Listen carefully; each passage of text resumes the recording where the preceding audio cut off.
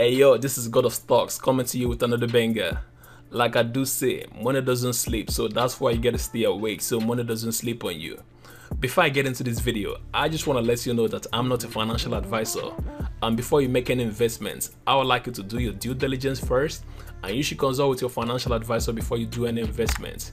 In this video, I'll be talking about Marin Software, and I will give you guys the latest update on Marin Software, and also there will be a $1,000 cash giveaway, and rules for the giveaway include like this video, subscribe to the channel, comment and share the video.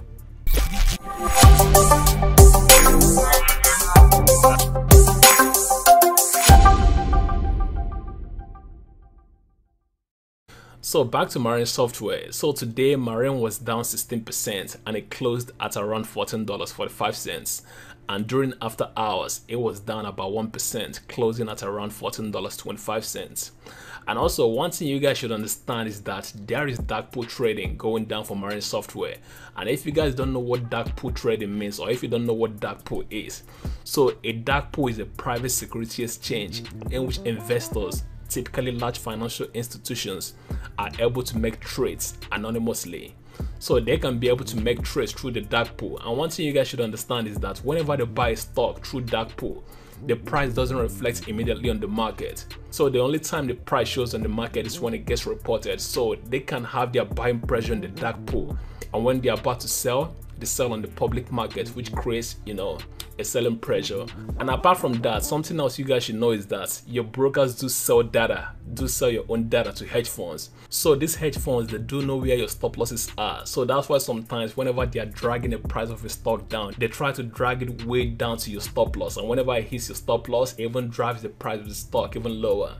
So that's one thing you should keep in mind, but I wouldn't tell you guys to remove your stop loss because you guys do have it as a form of risk management. But that's something you guys should keep in mind because these hedge funds, they do see your stop losses. And also today we are waiting for the short interest data from Nasdaq. And finally, Nasdaq later released the short interest data for Marin Software. And as you can see, the percentage of float shorted for Marin Software is about 47%. But everyone was expecting the percentage of float shorted to be above 100%, because if this was above 100%, this could have been a big catalyst for Marin Software.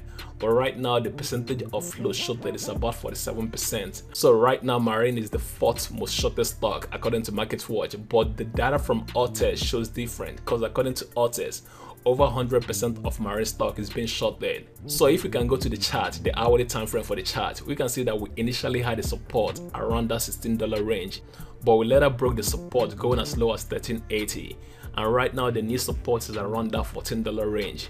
And also, if we can get more volume for Marin tomorrow, this is gonna send the price of the stock up. So I'm hoping we get more volume tomorrow, which is gonna push the price of the stock up.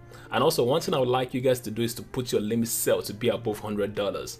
And make sure you like this video, comment down below, and share it so it can go viral. Peace.